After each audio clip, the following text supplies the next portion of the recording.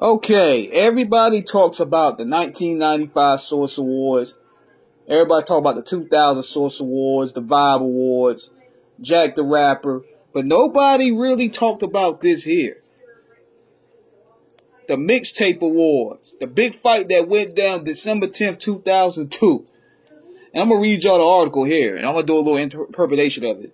Although the Mixtape Awards is over, the drama that went down during the ceremony is still trying to be deciphered. The first altercation began as Easy Mo B began reading out the names for best artists on the mixtape. After calming the crowd down to finish the category, all hell broke loose on the press room backstage.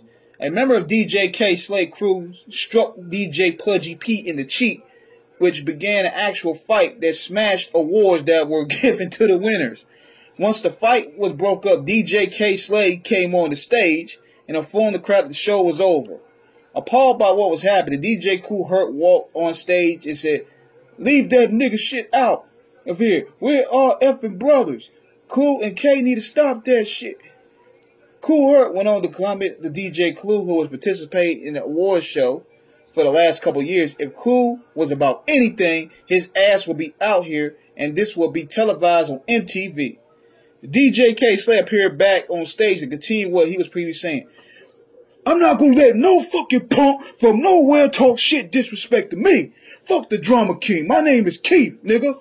Respect come first. If a nigga disrespect me, he get the shit beat out of him right there."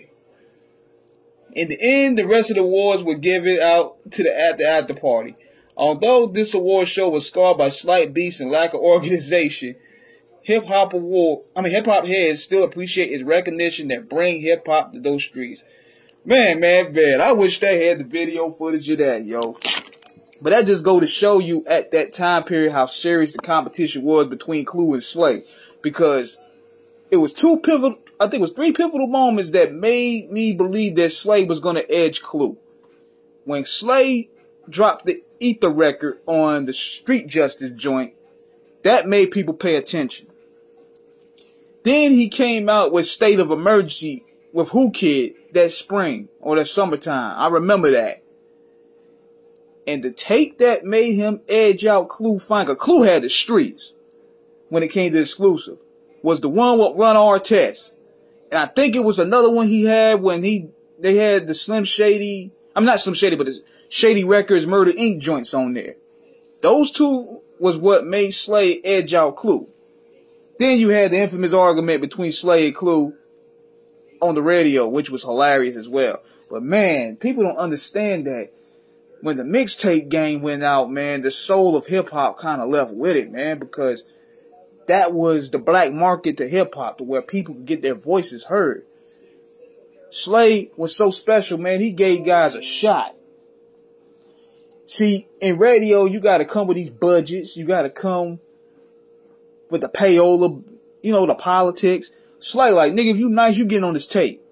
That's the philosophy that he had. He didn't care if you was underground or old. He didn't care if you was 60 years old. If you still had bars, he threw you on there. So, yeah, man, that Mixtape Awards was crazy, man. And you could hear the gist of that conversation in the argument with Slay and Clue. So, check that out, man. Let me know what you guys think. Rest in peace to K Slay. Subscribe to Off the Cuff Radio. Subscribe to Screwball Radio.